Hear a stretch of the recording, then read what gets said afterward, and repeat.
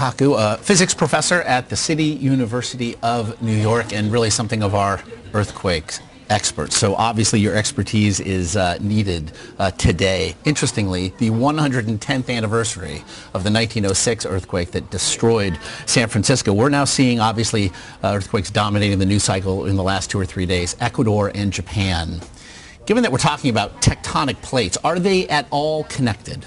The short answer is no. We're talking about the Pacific Ring of Fire, stretching from Latin America through California, up to Alaska, Russia, Japan, and down to the Philippines. However, there are linkages between nearby faults, like, for example, the Cascadia Fault off the coast of Seattle.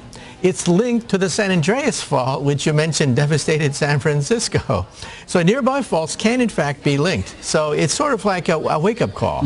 I was struck and was reading a great piece in the New Yorker about the Cascadia subduction zone, and essentially they were saying that they're on the clock up there. If you look at the last time it happened, that they are now overdue in that area, in the Pacific Northwest, for an earthquake. But you think that, and really I guess any seismologist will agree, that it's in northern Los Angeles where they should really be worried.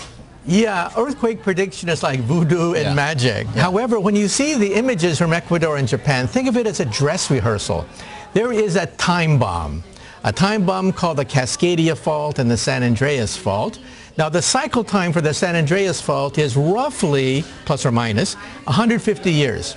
And the last big one to hit Southern California was 1857.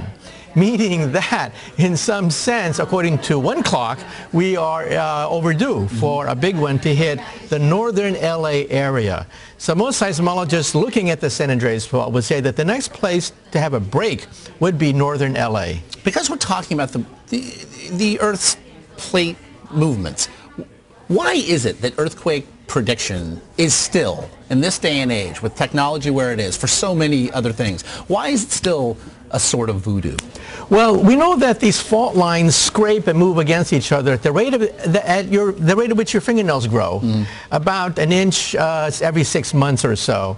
And so they're very slow, but pressure is building up. And pressure is building up along the San Andreas. That's why people are very worried. We see pressure building up in Cascadia, pressure building up in the San Andreas Fault. And remember that property damage in case of a big earthquake could be on the level of $200 billion. Now, these are estimates done by the government itself. And again, no one knows when it's going to happen, but we know it's inevitable.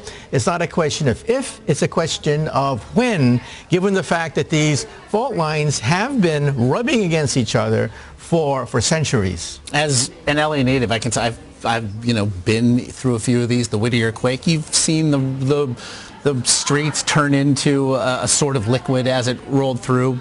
Nothing too severe, of course. We've also seen earthquake preparedness taken to new levels in the Pacific Northwest, in San Francisco, where a lot of the buildings are base isolated, essentially on ball bearings. But how earthquake-proof is the northern Los Angeles area? Not very. You've seen all the movies like San Andreas. They exaggerate. A tsunami is not going to hit San Francisco, for example, because it's a sliding fault, not a subduction fault. So Hollywood has exaggerated it. But you cannot exaggerate the enormous unpreparedness that will hit us when the earthquake actually hits. For example, Japan is the most earthquake-conscious country on the planet Earth. Children are schooled into the culture of earthquake warnings and prevention ever since they were little. And my father comes from southern Japan, not that far from the epicenter of that earthquake. And even then, we're talking about casualties. 10,000 troops have been mobilized, 20,000 troops have been mobilized in Japan, 10,000 troops have been mobilized in Ecuador.